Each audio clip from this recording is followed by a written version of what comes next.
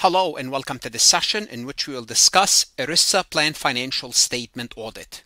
Now in the prior session we looked at ERISA from a historical overview, and it's very important to go back and learn what is ERISA, the Employee Retirement Income Security Act of 1974. And what I did is I gave you a historical overview to put ERISA into a context. This way, when we are discussing why ERISA is treated a little bit differently from an audit perspective. So why when we conduct an audit of their financial statement plan, it's important for the management to have some extra responsibilities. You will understand the reason why. So when conducting an ERISA audit, in addition to the standard precondition, the auditor must ensure that management understand its extra responsibilities. Now, why do they have this extra responsibilities? Go back and view the prior session. But in this session, we will discuss those extra responsibilities, which are maintaining a current plan instrument, properly administering the plan, ensuring transactions are presented in accordance with the plan's provision, making the necessary determination when an ERISA section 103(1)(3)(c) audit is elected, and at the end we will discuss Form 5500 or 5500, which also part of this reporting requirement. As you know anything about Farhat, anything I have a list of items, I'm going to go ahead and cover each item separately, explaining what does it mean, what's the purpose of it. Let's go ahead and get started. Before we proceed any further, I have a public announcement about my company, farhatlectures.com. Farhat Accounting Lectures is a supplemental educational tool that's going to help you with your CPA exam preparation as well as your accounting courses. My CPA material is aligned with your CPA review course such as Becker, Roger, Wiley, Gleam, Miles. My accounting courses are aligned with your accounting courses broken down by chapter and topics. My resources consist of lectures, multiple choice questions, true-false questions, as well as exercises. Go ahead, start your free trial today. Starting with maintaining a current plan instrument. What does that mean? This refers to the legal document that defines the rules, terms, and conditions of the employee benefit plan. For example, a 401k plan. These documents outline the benefit provided. So what benefit are we provided in this plan? Who's eligible to participate and how the plan is administered. Now, why is this important? This way, management knows who is eligible, who's participating. As employees, you need to know this and how the plan is administered. So management must ensure that it's always up to date. So if they make any changes to this plan, they have to show it. Also, any changes that happens from a legal perspective or regulation perspective, and failure to maintain current plan instrument could result in non-compliance, which we'll see later. You could be subject to a penalty, leading to potential penalties or legal issues. So the first thing, management is responsible for what?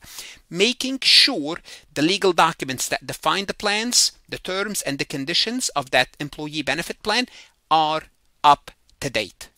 2, well, the plans are up to date. Are they properly administering the plan?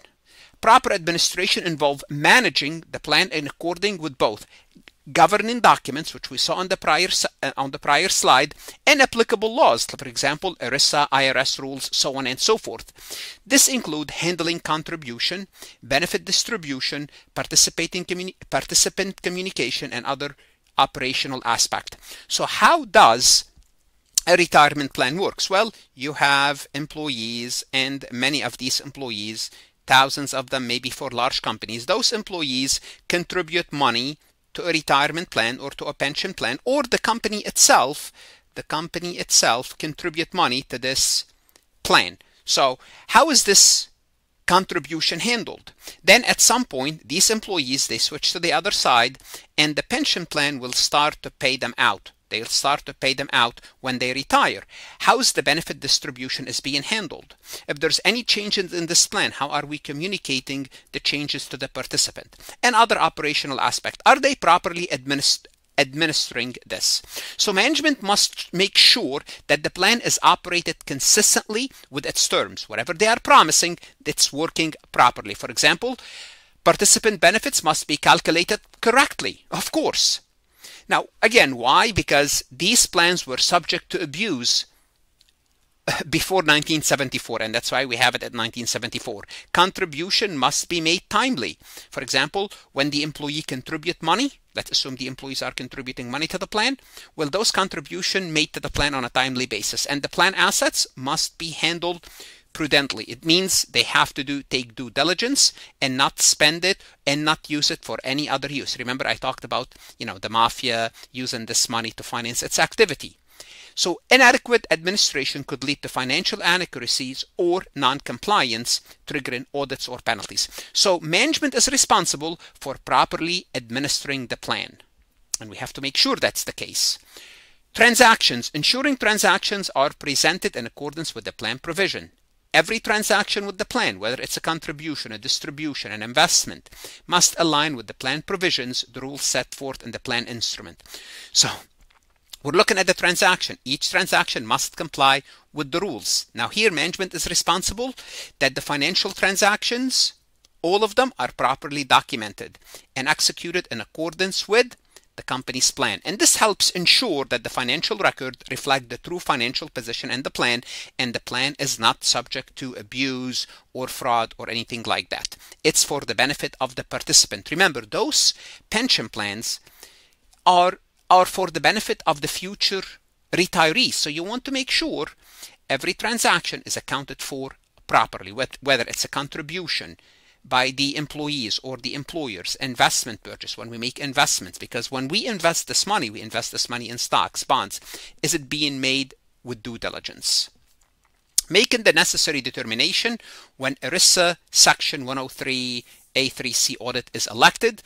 This allows the plan to exclude certain investment information from the audit if it has been certified by a qualified institution. Here, basically, they're giving you a break, making sure if you invested in a qualified institution, what does that mean? It means you can get their audit report, and that will be sufficient. So the qualified institution typically provide an audit report or certification stating that the investment information is proper. If that's the case, that's great. If that's the case, it's basically a third party is certifying our investment. Management must determine whether the entity is responsible for preparing and certifying the investment is qualified to ensure that the exemption is applied accurately. Just to want to make sure part of the responsibilities is yes, these investments can be excluded. So the auditor relies on the management certification to exclude certain aspect of the plan's financial statement from the audit.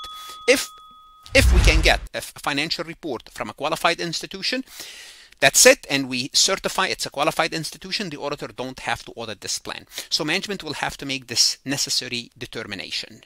Now let's talk about Form 5500. It's a key compliance document required by ERISA as well as IRS and the Pension Benefit Guarantee Corporation, but we're talking about ERISA here.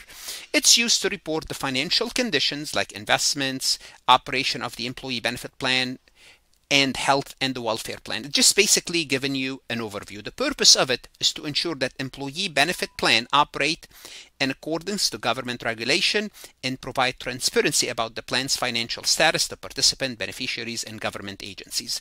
Simply put, additional disclosure, Form 5500. Who must file this form? Administrators of pension and welfare benefit plan like 401k, health insurance, if they have 100 or more participants. Smaller plans with fewer than 100, they may file 55SF, a simplified version of it. This form can be filed electronically through the Department of Labor. Now, what's included in this 5500? I don't think they will ask you on the CPA exam. It's just basically additional disclosure. Just be familiar with it. Basic identifying information about the plan, like the plan sponsor, the type of the plan, 401k, health, so on and so forth. Financial information, including their assets, liabilities, income, and expenses.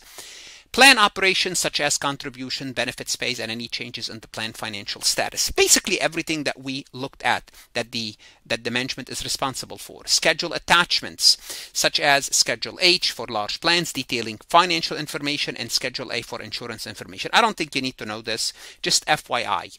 Now, if you don't file this $5,500, or if it's incomplete or incorrect, it could lead to penalties from the IRS and Department of Labor. And this is basically what you need to know about ERISA in terms of studying for the CPA exam. What should you do? What should you do now? You want to go to Farhat Lectures, look at additional resources, multiple choice, additional lectures, true-false questions, AI CPA questions. That's going to help you prepare for your exam. Invest in yourself. The CPA exam is worth it, and good luck. Farhat Accounting Lectures is a supplemental educational tool that's going to help you with your CPA exam preparation as well as your accounting courses. My CPA material is aligned with your CPA review course such as Becker, Roger, Wiley, Gleam, Miles. My accounting courses are aligned with your accounting courses broken down by chapter and topics. My resources consist of lectures, multiple choice questions, true-false questions, as well as exercises. Go ahead, start your free trial today.